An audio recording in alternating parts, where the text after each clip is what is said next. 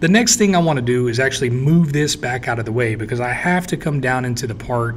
I need to drill it. I'm going to have to bore the ID, and I can't have this tailstock in my way. So we're going to go back to that part handling operation here for tailstock, and you'll notice that automatically it's at 0 and it's setting it for 12 inches by default, just because it knows what we done in the previous stock setup when we started this part. So I'm going to go ahead and green check OK. If I zoom out, you notice that it sends it back to the 12 inches here.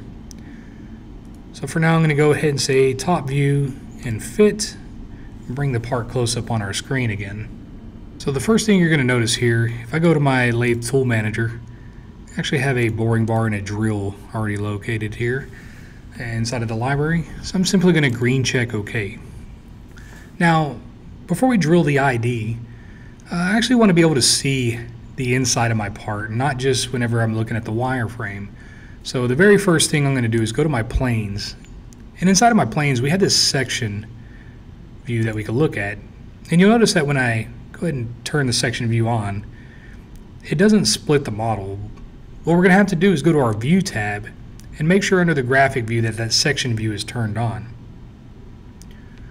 From here, I'm going to go back to my tool paths, and we're going to go to the Turning tab, and under the Turning tab, I'm going to create a drill operation. We have our drill located here, and I'm going to say drill ID for my comment, and I'm simply going to go to the parameters for this drill operation.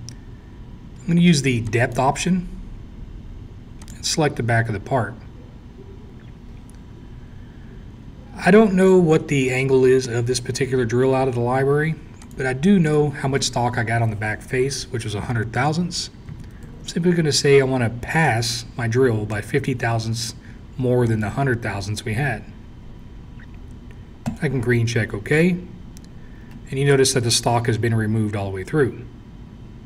I'm going to go ahead and put it in my top view, fit, and let's save our part.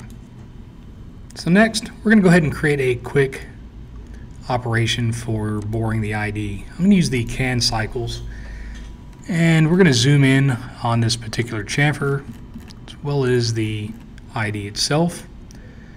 And I know I got 100 thousandths passed. I'm going to go ahead and select my boring bar. Let's say rough ID.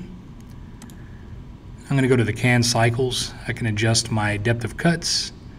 I can adjust the exit distance for my R retract. And I'm also going to go into that lead in, lead out. Let's extend this lead out by, I'll say, 1/4 inch. I want to make sure I go past the end of the part here. And I'll green check OK. We're going to use the extend contour to stock option. And I'll green check again. So now I got a rough can cycle.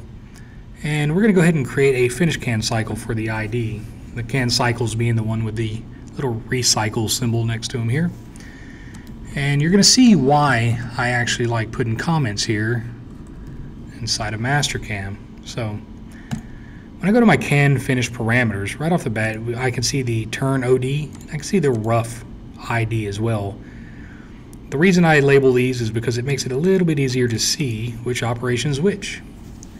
Now for a finished can cycle, there's no geometry I have to select. I can simply select my rough ID, green check, and I have a finished can cycle for this particular ID. So this is one of the ways that Mastercam kind of help streamline and speed things up. If you prefer can cycles on the machine, it will definitely make it easier for going back and picking the finish operations. You don't have to pick no geometry. But for now, I'm going to go ahead and say top view, fit, save my part.